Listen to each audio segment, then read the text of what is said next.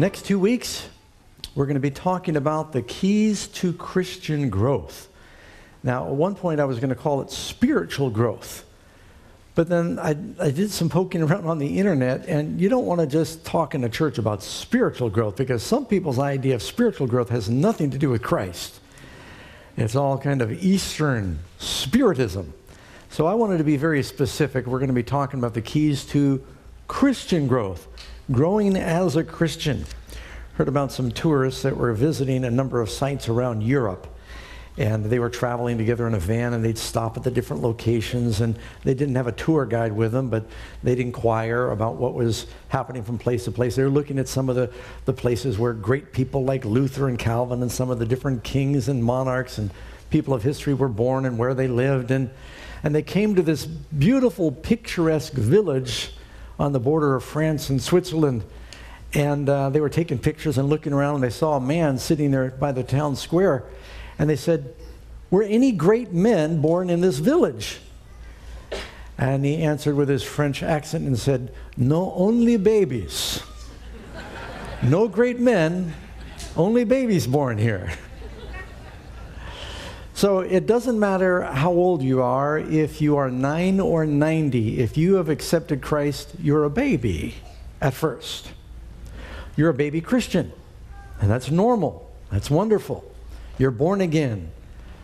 But you don't want to stay a baby. It is a tragedy when you meet people who have been Christians for years and they've not grown. Not grown in the right direction anyway. Paul talks about this in 1 Corinthians chapter 3, verse 1. "And I, brethren, could not speak to you as spiritual people, but as carnal, as babes in Christ. I fed you with milk and not with solid food, for until now you're not able to receive it. And even now you're still not able, for you are carnal. For wherever there's envy, strife, and divisions among you, are you not carnal and behaving like mere men?" Well, for one thing, I'm glad that he said that they were babes in Christ, even though they were behaving carnally. Now, a baby, they're very cute, they're lovely, they're pure in many ways, and they're very selfish. They're what you would call carnal creatures. What's on a baby's mind? I want to be comfortable. I want to be entertained. I want to be fed. If I need a cleaning, clean me. Babies are not thinking, "How are you doing? Is there anything I can do for you?" They're very selfish. And you know, when you first come to Christ, you may come to Christ because you say, "I don't want to go to the lake of fire, and I do want to go to heaven." So you're thinking about yourself, and that might be a suitable starting point. But as you mature as a Christian, you're supposed to overcome the total selfish, carnal way of thinking and begin to eat more substantial Christian food. Hebrews chapter 5, and we believe Paul wrote this as well. Verse 12, "For though by this time you ought to be teachers, you need someone to teach you again the first principles of the oracles of God. And you've come to need milk and not solid food. For everyone who partakes of only milk is unskilled in the word of righteousness, for he is a babe.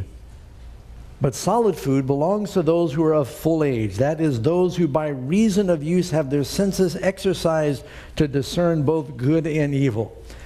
Now, there is the milk of the word and there is the meat of the word. If you are an evangelist and you're doing an evangelistic meeting, you are giving the milk of the word, because people, they need the basics, and you got to break it down. You need to make it simple. But as you're a pastor and you're talking to people who've been walking with the Lord 50, 60, 80 years, then you ought to be able to talk about some of the meat of the word, some deeper thoughts. And the Bible is a mine full of treasure that has no bottom, and there's so many lofty, exciting themes in there that we ought to grow in our understanding. And if there was anyone in the Bible that liked the meat of the word, it was Paul. Read some of the stuff he says in Galatians and Romans, and he waxes eloquent in Ephesians and Philippians, and even Peter in 2 Peter chapter 3. He said, "Even as our beloved brother Paul writes to you in his letters, in which are some things hard to understand." It's definitely not baby food. And Peter says, those who are unstable, they're babies. They don't understand. They can twist them as they do the other scriptures to their own destruction. Peter calls Paul's deep writing scripture, but he said some of it requires thinking. And so as you walk with the Lord, God wants us to, here's the point of our message, grow. It's not enough to just become a Christian. Once you accept Christ, you want to grow. Do you ever worry, am I growing as a Christian? How many of you would say, I want to grow stronger in the Lord. I want to grow closer to the Lord. I want to grow more effective in God's Word. I mean, who wants to say the same?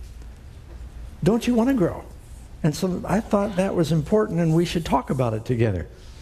A Christian must grow. Look at this, 2 Peter 3:18. Christians must grow, but grow in the grace and the knowledge of our Lord and Savior Jesus Christ. To him be both glory now and forever. Amen. So here Peter closes his message encouraging them to grow. And not only in 2 Peter and 1 Peter he talks about grow in the Lord. Now if anyone knew about growing in the Lord, Peter should have known something. Because when he first followed Jesus, he said, Lord, depart from me, I am a sinful man. And you look at how he stumbled and bumbled along the way. In one moment, Peter says something that's, Jesus said, Peter, flesh and blood didn't reveal that to you, but my Father in heaven. You just spoke the word of God. And a few minutes later, Jesus says, Peter, get behind me, Satan. Because you don't know what you're talking about. And so Peter kind of had his mouth in gear before his brain was engaged. Frequently, he's talking, he doesn't even know what he's saying. He had a lot of growing to do. Stands up and says, though all men forsake thee, I'll never forsake thee. And Jesus said, oh, no, you're going to do it 3 times before the sun rises. And, but then he realized, following the Lord, he grew, he matured. You look at Peter, you look at him at Pentecost, you look at him in chapter 4 and chapter 3, and you see Peter's growing, isn't he? In the Lord. He's not denying the Lord. He's growing in maturity, and we all want that experience. Now, there's things you can do to encourage growth, and there's things you can do to miss out on growth, and we'll be talking about both. First of all, Jesus said, Mark 4:26, the kingdom of God is as if a man should scatter seed on the ground and should sleep by night and rise by day, meaning day and night goes by. And the seed should sprout and grow, and he himself does not know how. The seed does what? It sprouts, and it doesn't stay the same. It grows. Now, whenever I look in the backyard, and I do it frequently, I get a little thrill. Let me tell you the story. Our neighbor at our old house, actually, the Henry family, they built the Sacramento Central Church. It's one of the coincidences of God that I moved next door to the family that built Sacramento Central. Didn't even know it until we bought the house. And still good friends. And they had pomelo trees in their backyard. Now pomelos are like oversized grapefruits. They're not normal, but they're really good. How many of you have eaten a pomelo before? When I first ate my first one in Israel, I really liked pomelos. And I was so excited because the Henrys, they had 2 different kinds of trees. They had pink ones and white ones. They were giving us pomelos during season in abundance. When I realized we were moving to Rockland, I thought, I don't know how I could live without those pomelos. And I thought, well, I'm going to grow my own pomelo trees. So I got online. I said, how do you do this? How do you sprout citrus? And I looked and it says, well, first you take the seeds, you dry them a little bit, then you lay them in a paper towel and you wait this long, you'll see them start to sprout, and you put them in the ground. I did all that. And I started out with, I don't know, a dozen plants. And I took the best ones. I watched them. The little seeds started to soften. It's put out the little sprig. I said, it's alive. It's a miracle.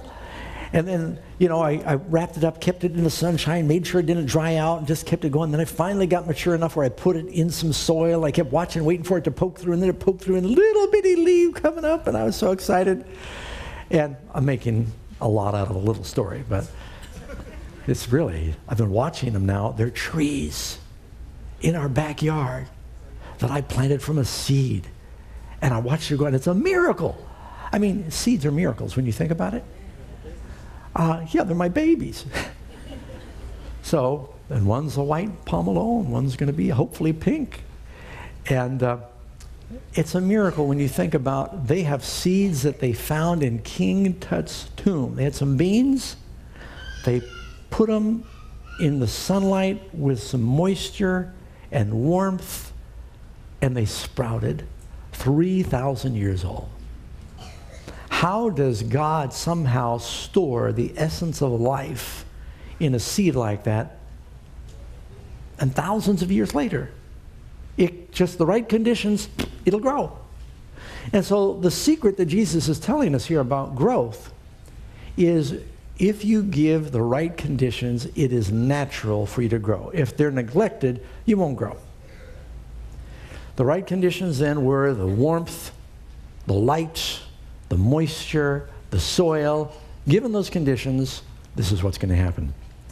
If you neglect some of those things, any of those things, take away the light, take away the moisture, take away the soil, the air, and it'll die. That is also true in your life. There are spiritual laws that cannot be denied. You need the sunlight, the warmth, the moisture, the air, the soil, and a healthy seed will grow. In the book Christ's Object Lessons, page 66, the author says, the germination of the seed represents the beginning of spiritual life, and the development of the plant is a beautiful figure of Christian growth. As in nature, so in grace, there can be no life without growth. The plant must either grow or die. Conversely, this year I decided we haven't had any vegetables for a while, so I went and I got 2 tomato plants. Now in the past I've gotten cherry tomatoes, and they put out so many cherry tomatoes that half of them rot on the ground. Any of you had that before? You can't eat them all. So I said, I don't want to get carried away. So I got 1 cherry tomato plant and 1 tomato plant for my sandwiches, but I did not choose wisely.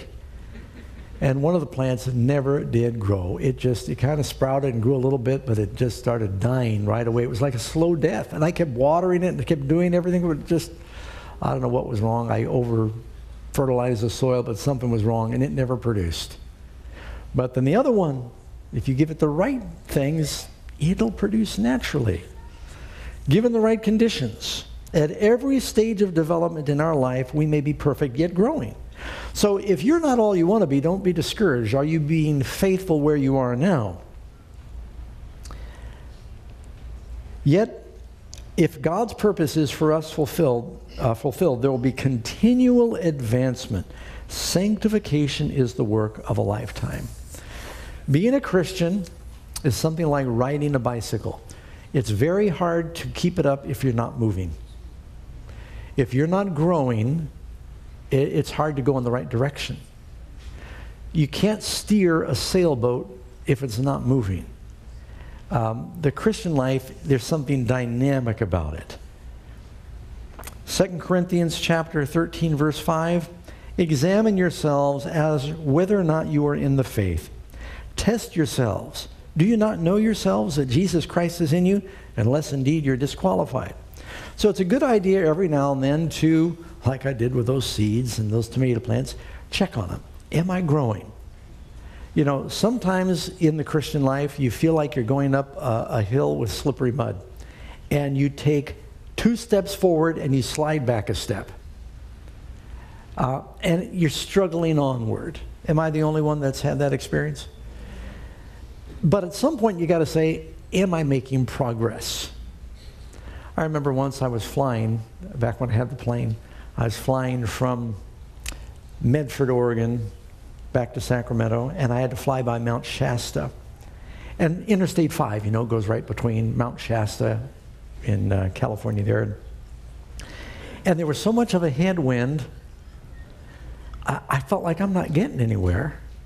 At first I thought, oh, I'm doing fine. Look, it says that I'm going, 140 miles an hour when I looked at my speedometer. The speedometer measures the air. But when I looked on the ground at the highway, Volkswagen bugs were passing me because I was flying into a 160-mile-an-hour headwind. I thought I was doing great when I just looked at the speedometer, but then I looked on the ground and I said, I'm not going anywhere. I'm being passed by Pintos, and I'm in an airplane. because the wind was so fast. It was a strange sensation.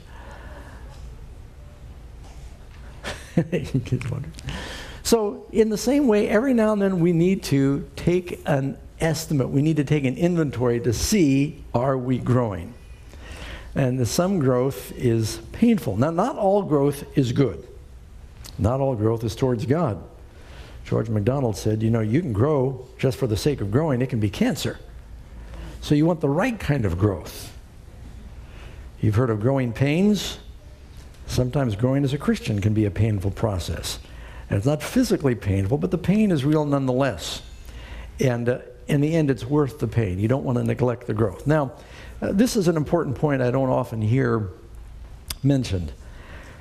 In the Christian life, transformation isn't all immediate. Not all growth is instant. Some is. Adam was created all growed.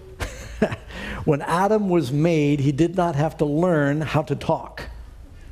When Adam was made, he was made with built-in coordination. Adam was created in a miraculous way, a totally new creature. He was fully operational. It's like you can sometimes get a computer and then you got to buy the software and you got to install it. Adam came from the factory with pre-installed software. It was all ready to go. But every child of Adam after that has had to learn from the parents how to walk and how to talk and how to eat and how to act and what's important. And there's a lot of growing that happens. Babies are beautiful, but there's a big difference between a baby and a man. A man has a lot more endurance. A man has a lot more knowledge. A man has a lot more strength. There's great advantages in being a grown man. Don't stay a baby all the time. You want to grow as a Christian. Now, there are a few child prodigies out there. I read about one man, William Sidis. He was an American child prodigy. He was a mathematical prodigy. He entered Harvard at 11. As an adult, he was conversant in 25 languages. Mozart, they say, was a music prodigy. And every now and then you meet these kids that just is, the first time they sit down at a piano, they plunk a couple of notes and then they can play anything they hear. They're just gifted. It's unusual. Most have to be taught. Some people, I've seen it before, when they first come to Jesus, they go through a dramatic conversion. It doesn't often happen like this, but I have seen it. And I don't want to deny the power of God. I know a fellow that he came to the Lord, God spoke to him, he quit drinking, he quit smoking, he quit cursing, he gave up his drug lifestyle, he was just totally transformed day one.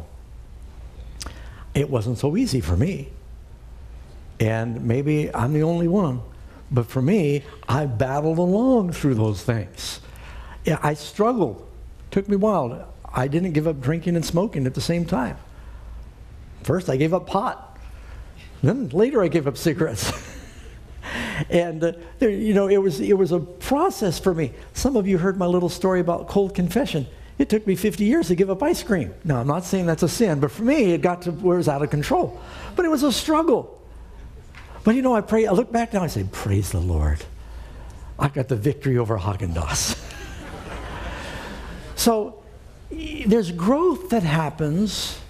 Sometimes it's immediate, but usually it is a learning process, which is the most important point. You can be justified instantly. Sanctification takes time, but it shouldn't take forever. If you have been walking with the Lord 20 years and you still can't say the Lord's Prayer, you're not growing. Am I right? I mean, you ought to have some scriptures memorized. If you've been walking with the Lord 20 years and you don't have regular times for prayer, if you're sporadic in your church attendance. Paul was dramatically converted on the road to Damascus, and he just completely was transformed. He didn't still spend a few years in Arabia. Now, I'm not saying that because there's sanctification, that means when you come to the Lord and you're converted, and you're a thief, let's say, That now that you're converted, instead of stealing $1,000 a week, you're going to cut back to 100. And then you're going to cut back to 50, and then 20, and then 10. No, you got to quit stealing all of it. But there are other areas in your life where you may find that there's a battle. Why? Because you spent your whole life learning to think a certain way. So much sin is because of the way you think. That God's wired us so that when we're converted, we now have the Holy Spirit, you still need to learn to think differently. It's almost like with conversion, first you're lost, you're walking in this direction, you're going towards the broad road to destruction. God gets your attention, you're converted, you change directions, but you know what? You're still in the same place. Now you need to learn to do different things. There's a learning process. And not only can you be learning this, but sometimes you're a Christian and then you start getting interested in the world, you start learning and going the other direction. That learning process goes both ways. So look at these verses. Isaiah 1:16. Wash yourselves, make yourselves clean, put away the evil of your doing before my eyes, cease to do evil. Notice this, learn to do good. How many of you went to school? You went one day, right? Learned it all in one day? Is that how learning happens? Or does learning take a process? Learn to do good. Look again, John 6:45. It is written in the prophets, Jesus is speaking here, it is written in the prophets, and they shall all be taught of God. Therefore, everyone who has heard and learned from the Father comes to me. Why did the disciples follow Jesus for 3 years before he ascended to heaven? 3.5. So he could teach them. And when he ascended to heaven, had they learned it all yet? Even 3.5 years of walking with the greatest teacher in the world, Jesus is ready to go to heaven, and the disciples say, are you going to wipe out the Romans now and set up Israel as a kingdom? And Jesus said, no, that's not some lessons you still have to learn. That's not why I came. There are still some things they didn't understand. And so there's a process, there's growth, but you definitely see the growth happening among the apostles. Ephesians 5:10, finding out what is best acceptable to the Lord. Now, one reason we know that it's important to grow is because everybody believes you can grow backwards. It's called backsliding. Do you all believe in backsliding? You know someone who's backslidden? Maybe you've backslidden? And it's not back hopping, jumping, or skipping. It slides slowly. People can drift away from the Lord. And in the same way you can slowly drift away from the Lord, be encouraged, you can slowly drift towards the Lord. But it takes effort. Doesn't take effort to stand still. If you're on slippery ground, you will slide. It's like living on a glacier. It's going to move. You may not feel it, but you'll be moving down. Glaciers never move up. Did you know that?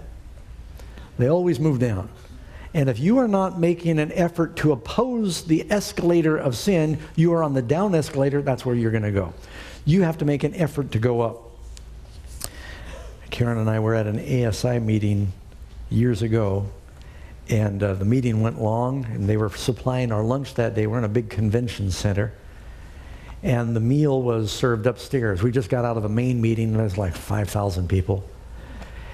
And everybody kind of wandered out into this big lobby, and there's an escalator going up to the meeting area. And there was a big bottleneck because everybody's trying to go up this little escalator. Maybe 2 people could stand side by side on this, and you got 5,000 people trying to get up to lunch. But I elbowed Karen, and I looked at the down escalator. Nobody was going up the down escalator. I thought, what a waste. So I said, I see where I'm going. I was hungry. And so I took off going up the down escalator. I looked behind me, and Karen in her high heels was right behind me. And everyone's watching us. I thought, well, nobody's using it. Nobody's coming down. Everyone's going to eat. They're not leaving. And so everybody was watching us. And we got to the top. They all applauded for Karen, not for me. Because she kept up with me. But that's kind of like the Christian life. You've got to make an extraordinary effort. And you can resist the natural glacier downward spiral. Revelation 2, verse 4. Nevertheless, I have this against you, that you've left your first love. You grew the wrong way. Remember, therefore, Jesus said there's a remedy.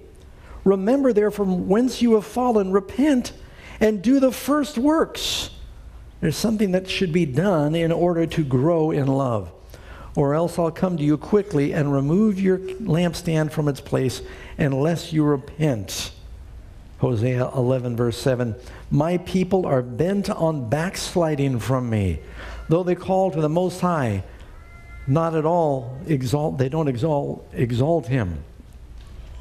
You know, there's no such thing as a sudden fall from the Lord. It's usually a series of steps. I read an interesting fact a few years ago. I shared on the radio program about a lady who grew backwards. She lived in Virginia a number of years ago. This is reported in the Virginia Medical Monthly. Her doctor told the story. She had grown normally, married, had 3 children. Life was fine until her husband and her father died in a short period of time. When the children were in high school, the mother began to double her devotion to the children, and she started to act and dress like them. She changed her clothes from those of a woman to a girl of 20. She joined in her children's parties and fun. At first they thought this was great. But in a few years, the children noticed that as they grew older, their mother was growing younger, faster. Psychiatrists call this personality regression, which means a person is like walking backwards. Usually such people stop going backwards at a certain age, but not this woman. She slipped backwards at the rate of about a year every 3 months for four months at a time. Let me say that again. She slipped backward at the rate of 1 year for every 3 or 4 months of time that went forward. Although she was 61 years old, she acted and talked like a 6-year-old. Eventually, she was put in a sanitarium where she insisted on wearing short dresses, playing with toys, and babbling like a child. Then she became like a 3-year-old. She spilled her food, she crawled on the floor, she cried mama. Backward further still until, like a 1-year-old, she drank milk and curled up finally like a tiny baby and eventually died. Just in her mind, she just was going backwards. And I wondered how many people have been raised in the church and for a while they're fine and something snaps and they just start going in the wrong direction. Backwards growth. 2 Peter 2, verse 20. For if after all they've escaped the pollutions of the world through the knowledge of the Lord and Savior Jesus Christ, this is talking about people who have escaped, they're again entangled and overcome, the latter end for them is worse than the beginning. For it would have been better for them not to have known the way of righteousness than having known it to turn from the holy commandment delivered to them. But it's happened to them according to the true proverb. A dog is turned to his own vomit, and the pig that was washed to wallowing in the mire. And even many who followed Jesus, when he did the miracles and he was feeding the multitude and healing them, when he finally told them what was expected in taking up their cross, it says, this is an interesting verse, John 6:66. John chapter 6, verse 66. You know what that says? And from that time, many of his disciples went back and walked with him no more. It's interesting. That's John 6:66. You'll remember that now, won't you? They decided not to follow him anymore. They backslid. So we know that there's a problem. What is the answer? There's 7 keys. I'm not going to get through all of them today. 7 keys to spiritual growth. And it's basically, when a baby's born, it's the same 7 things a baby needs. Food, air, exercise, family, regular cleaning, rest, and love. I don't have 7 fingers in this hand, so you'll have to use your imagination for those last 2. So these are the 7 keys. If a person does these things on a regular basis, they will grow. If you want spiritual growth, these are the things. So what's the first thing? Food. What do you think the food is? It's the Bible. You got to eat right. You got to eat right. You got to eat regular. 1 Peter chapter 2, verse 2. As newborn babes desire the pure milk of the word, that you may grow thereby. You will become like what you listen to and what you look at. You are the sum total of what you're taking into your mind. If you want there to be a change in who you are, there needs to be a change in what you eat. Talking about what you're eating. What do you feed yourself? What are you reading? What are you watching? You're kidding yourself if you're watching bad things and you're thinking that is having no impact on who you are as a person and how it shapes your character. Everybody is going to be the sum total of what they eat. They say you are what you eat. It's true physically, it's true spiritually. And most of you know what I'm sharing now. I say it all the time, but the single most important thing you can do is read the Word. Spend time regularly in the Bible. Make it a priority. You know, the Gerber Baby Food Company says babies are our business, our only business. They are into making good baby food, but you don't want to eat baby food forever. Eventually, you want to be growing in your knowledge. And you know, it shouldn't just be milk all the time. Now, if you're a baby, that's great. And you want a baby to have a good appetite. We have a new grandbaby, Benjamin Batchelor. How old is he now? 4 months, 5 months? Yeah. Last picture we saw, we've only seen him a couple of times. You just can't tell which end is up.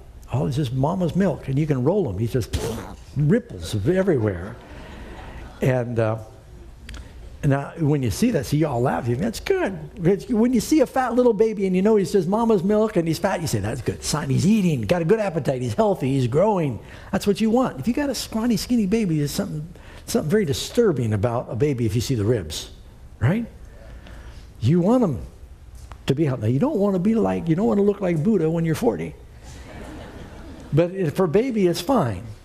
And you don't want to be eating milk when you're 40. I had a friend I worked with once. He said he had a terrible ulcer, and back in his day, he said the only thing I can eat was milk for 6 months. I'm sure that wasn't the best solution, but that's what he did. I thought, how sad. Grown man, nothing but milk. Eventually, you want to grow where you can eat solid food, get more nourishment, continue growing, developing muscle. It's not all baby fat. Faith comes by hearing. You want more faith? You want a mature faith? Faith comes by hearing, and hearing by the Word of God. Job says, I have treasured the words of his mouth more than my necessary food. Now, when you're a baby, you must be spoon-fed. As you get a little older, you know, you eventually put a spoon in the baby's hand, and they're sitting sometimes in a high chair, and you try to help them. You put the spoon in their hand, you take the spoon and you put it in their mouth, and sometimes they'll throw the spoon across the room and they just take their hands and put it in their mouth. Sometimes take their hands and put it in their ear and in their nose, and they're learning to feed themselves. And it's cute, you know, as long as you got a shower curtain on the floor or something to clean up. But when they get a little older, if you see an adult doing like that, you go move to another room, right? You want to learn how to feed yourself. There are so many baby Christians out there, friends. I hope you won't take offense. I'm just telling you honestly. All they get all week long is what they get in church once a week. They're not feeding themselves. If you're a mature Christian, you have your own personal Bible study plan, and you really have no excuse for not having one except that you don't care or it's not a priority, but that's going to be, the result will be your relationship with the Lord. There's so many opportunities for you to download a Bible reading program, 1,000 different things. You can say, I want to do a program where I go through the Gospels. I want to do a program where I go through the history. I want to read through the Bible chronologically. I want to study faith, grace, hope. And this is a million different ways you can study the Word and be in the Word. So to act like, well, I don't know how. Well, you could if you wanted to. If you were hungry, you'd figure it out. And in the last days, when we go through a great time of trouble and we're going to be challenged about what we believe, we need to know how to give an answer to anyone who asks us for the reason for the hope that is in us with meekness and fear. We need to be able to defend what we believe. When Jesus was tempted by the devil in the wilderness, he didn't say, hang on, do you have a Bible somewhere? I'll find a promise. He had stored the word in his mind. He right away said, it is written, it is written, it is written. Jesus did not memorize and recite Scripture using any supernatural power that is above and beyond what is available to you. The same way he quoted the Bible to the devil is the same way you and I can do it. He read it at his mother's knee. She taught him the word, probably learned scripture songs. He studied it as an adult. As his custom was, he went into the synagogue on the Sabbath. He stood up to read the scriptures, certainly every Sabbath. But then on a daily basis, he was storing the word of God. So when the trials came, he had a word. If we're going to be mature, if we're going to be able to fight the good fight of faith in the last days, we need to be focusing on the Word of God and knowing why we believe what we believe. And when the devil comes to tempt us, God has given to us exceeding great and precious promises that by these we might become partakers of the divine nature. Memorize the promises of God. I have treasured the words of his mouth more than my necessary food, Job says. How often do you forget to eat for a day? Now, you might choose to fast, but does anyone here forget to eat for a day? Why? You've got this sensor inside your stomach, and it goes off and says food, food, food. And some of you, it's going off all the time, whether you need it or not. But it's very natural for us to hunger. Well, when you're born again, we talked about this when we studied the Beatitudes. You hunger for the Word of God. Jeremiah said, your words were found and I ate them. And your word was to me the joy and rejoicing of my heart. Why is the word so important to someone who falls in love with Jesus? Christ is the living word. When you say you love the Bible, we're not talking about a bunch of words in a book. When you say you love the Bible, you're talking about, I love Christ. The Word became flesh and dwelt among us. It's really saying, I love Jesus. I want him in my life. If you are hungering for Jesus, what is the most practical thing you can do to get Christ in your mind? Read his word. So this is one of the most important keys to spiritual growth. Jesus said, it is written, man does not live by bread alone, but by every word that proceeds from the mouth of God.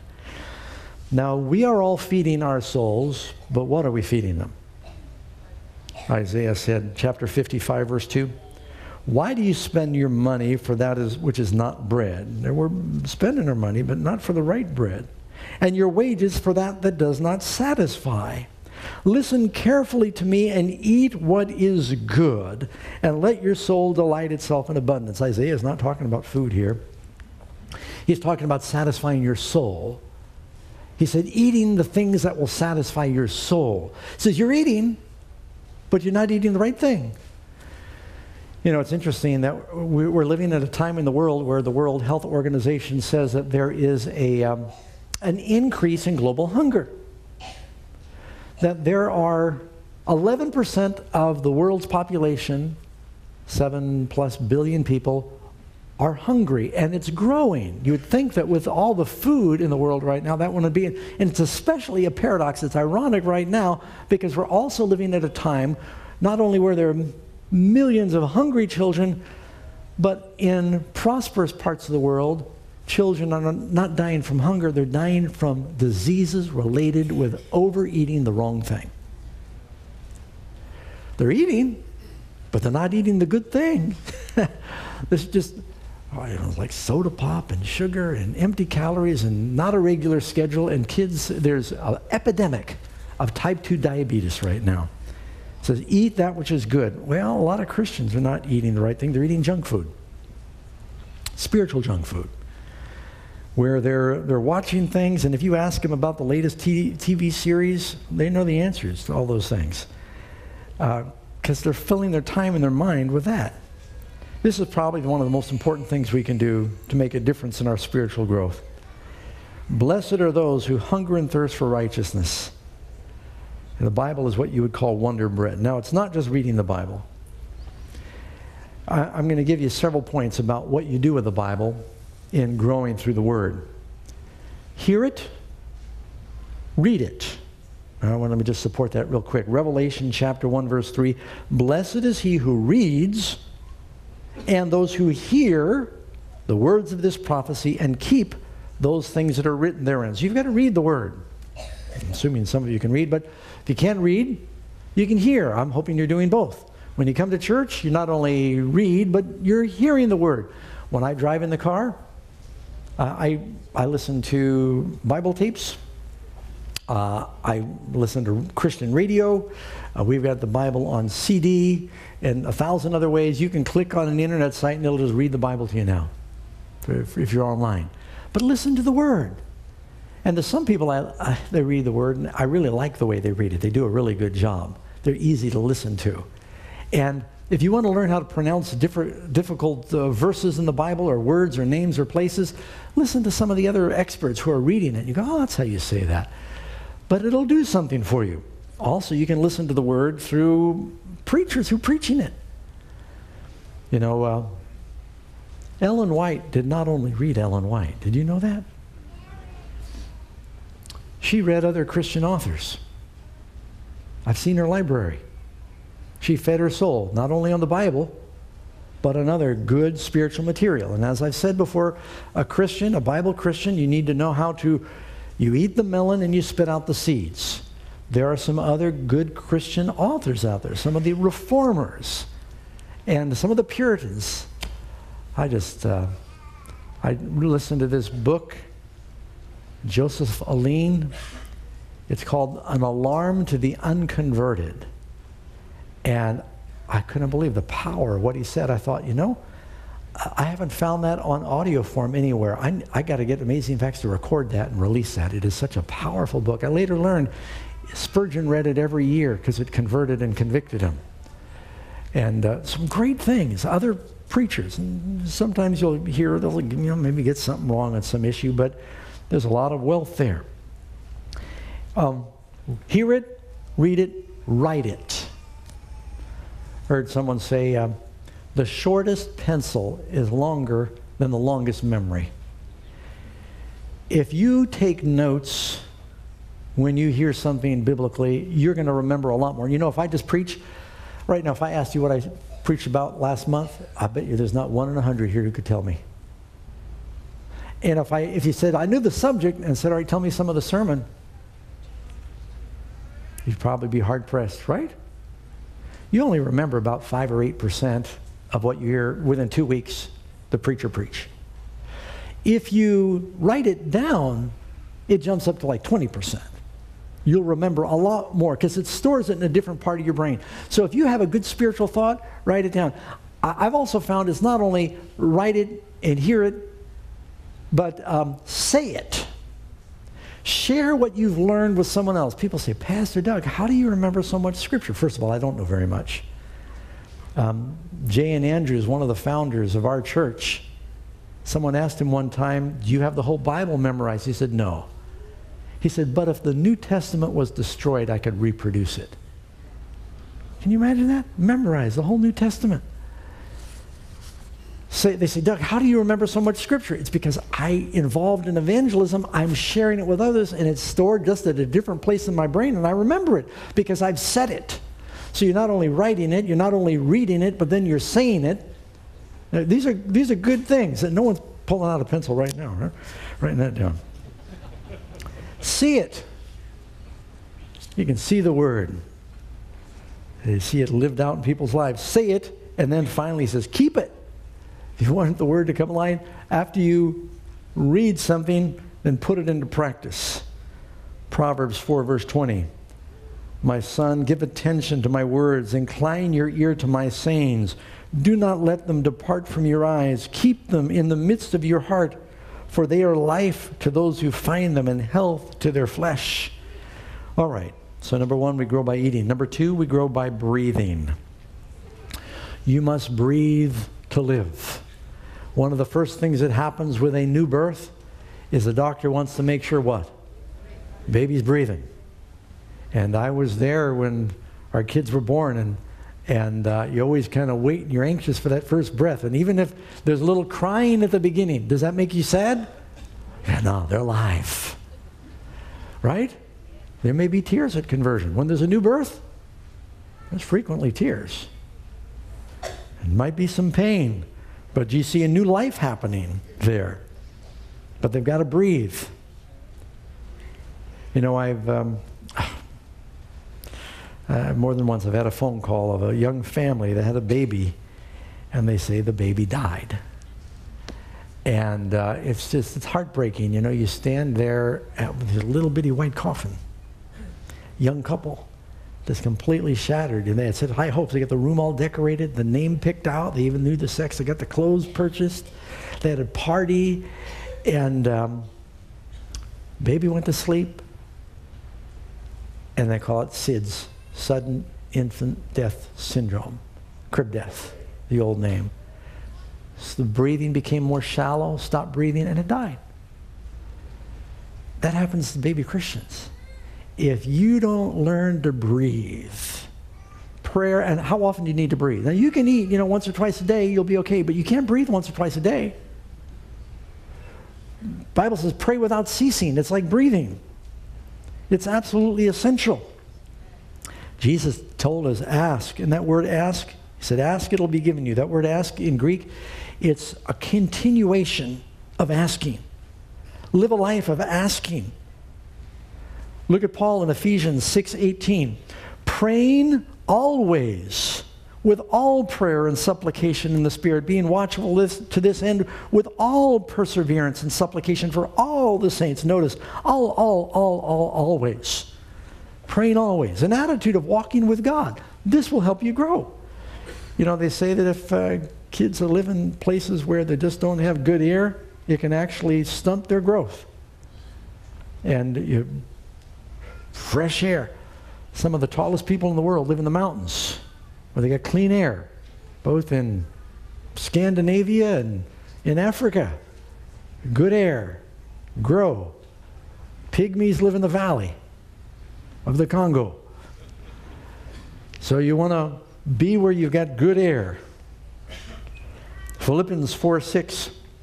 Be anxious for nothing, but in everything by prayer. We're praying about everything. We're praying always in supplication with thanksgiving. Thanksgiving should be part of all prayer. Let your requests be made known to God, and the peace of God, which surpasses all understanding, will guard your hearts and minds through Jesus Christ, and you will grow. Without prayer in the spiritual life, almost quicker than anything else, you begin to dry up and die. So we need to breathe. You need to eat. You need to breathe. You need to exercise. You grow through exercise. If a baby is eating and if a baby is exercising and they're breathing, they don't worry about growing. It's going to happen. It'll be natural. You need to exercise your faith. Now, how do you do that? What does that mean? Ephesians 4:15, but speaking the truth in love, we may grow up in all things into Him. One of the ways that you exercise as a Christian is you share your faith. You realize you can't keep your faith if you don't give it away. Christianity is a miracle of life that you get to keep by sharing it. You keep it by giving it away. It doesn't mean everybody is a preacher, teacher, pastor, evangelist, but every believer is called upon to do something to share, not just by their example. People say, well, if you can't preach, just live it. I think you should live it, but I think you should look for opportunities to share it. Share a tract. But as you get engaged in exercising your faith, you're going to get grounded in your faith. Nothing will help you grow closer to the Lord than telling someone else about Him. Your faith is going to be strengthened as you share it with someone else because you see it's alive. It's reawakened in your own heart as you rehearse it. Have you ever seen somebody, you've been talking to them, they had a tragic experience 30 years ago. I've seen World War II veterans, and they haven't thought about it in years, and someone will ask them, can you please tell me what happened at Pearl Harbor or D-Day? And they start to tell the story, and they break down and begin to cry because they relive the experience. When you tell others what Jesus has done for you, you relive the experience, and it reaffirms it in your own life, and you will grow in your maturity. You need to share them. 1 Timothy 6:12, fight the good fight of faith. Lay hold on eternal life, to which you were also called and have confessed a good confession in the presence of many witnesses. If there's a fight involved, exercise. 2 Thessalonians 1:3, we are bound to give thanks to God always for you, brethren, and it is fitting because your faith grows exceedingly. Paul was thanking God because they were growing in their faith. And the love of every one of you abounds towards each other. Those Thessalonians believers were sharing their faith, and they were growing as they shared it in their community. And Revelation 12:11, they overcome by the blood of the Lamb and the word of their testimony. See, we're overcoming by testifying. If you will believe in your heart and share with your mouth the Lord Jesus Christ. We're to proclaim it. We're to share it with others. It does something to seal it in our own lives. You know, if you want to be a Christian, you got to get right in the middle of it. So often people, they stay near the edge. It's like they're born again, and then they stop. They say, oh, praise the Lord, I've got eternal life now. But they don't grow, and they become stunted. Years ago, this ship was sailing across the Caribbean, and the water was a little rough, the boat was rocking, and pretty soon one of the sailors called, "Man overboard!" Well, back then that was pretty serious because these big old ships, it was hard to turn them around, and as it was moving along, you know, if there were sharks, if the water was too cold, and so they hear the cry, "Man overboard!" You know, someone runs to the back of the boat, and they can see the sailors off there bobbing in the water, and the captain tells them, turn the ship around, and they turn the ship around, it lumbers around, they lower the sails, they let down the lifeboat, they send off a rescue party, and they found this wet sailor off there. It was warm water, he was okay. They hauled him in, they brought him ashore, everybody cheered, because, you know, I used to read these stories. A man went overboard, and there was like 50% chance they'd never get him back, if it was a cold ocean. And so they had, as soon as they said man overboard, someone was ready on the stern to throw a rope to him right away with a ring on it. Well, they get this guy back up in the boat, and he's standing there leaning against the deck, and everybody's rejoicing. They're slapping him on the back, and that they saved him, and they hoist up the sails, and they begin on their journey again. And then pretty soon they hear, man overboard. Same sailor fell off. So they turn the boat around again, and they lower the sails, and they come up to him, and they launch the lifeboat. A lot of work involved in all this, and they paddle up to him, and he's still out there alive. They picked him up, and they brought him back, and the captain says, brother, what seems to be the problem? He says, well, sir, I guess I stayed too close to where I got in. Some people keep falling out because they stayed too close to where they got in. Once you accept Christ, don't stay in the crib. Don't stay just milk, milk, milk, milk, milk. I get tired of that after a while. I don't know about you. But we need to continue to grow in the Lord. Look for a deeper experience. Look for more work, bigger challenges in Christ, a better view of Him, that we might grow in our knowledge. You know, they say the fastest growing plant in the world, fastest growing thing is the bamboo. It can grow up to 35 inches in a day. Now, how tall would you be today if that's how fast you grew? 35 inches in a day. That is pretty amazing. They actually measure bamboo growth in miles per hour. It's 0.00002 miles per hour on a good day. According to RHS Dictionary of Gardening, there are approximately 1,000 species of bamboo. The tallest recorded in the tropics is 130 feet, and the amazing thing is bamboo is grass. It's in the grass family. But you know why it grows so fast? It's in the ideal environment. Bamboo doesn't grow that fast in the Arctic. It grows near the equator, where it's got a lot of sun, on islands where they get a lot of rain. They've got volcanic soil and the very best of conditions, and it grows like crazy. Matter of fact, they can build everything out of bamboo when you go in those parts of the world. If you follow the rules, if you take up the keys for Christian growth, you're going to grow. That's why I hope you won't miss part 2. We're going to come back and give you the other 4 steps or keys in Christian growth.